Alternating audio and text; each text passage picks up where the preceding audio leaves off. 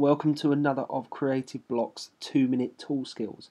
Today we're going to be looking at Illustrator CC and specifically the perspective tools.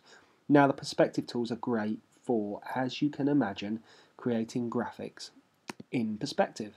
So first of all, I've taken the flyout out here, but you'll find the main perspective tools in the main tool panel.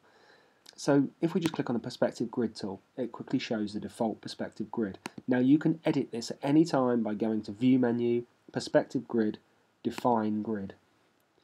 And you can change your grid to however you want, but we'll just leave it on default.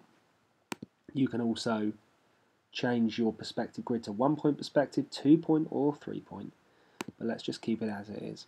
Now you see when we click on the perspective grid tool, this little widget appears top right, or it will be top left by default, but I've moved it to top right so we can see it essentially. And what we're going to do is just quickly draw some things in perspective. So we'll just take the rectangle tool. Now you can imagine how great this would be for quickly drawing buildings or a street scene, because as we click and draw, it follows the grid.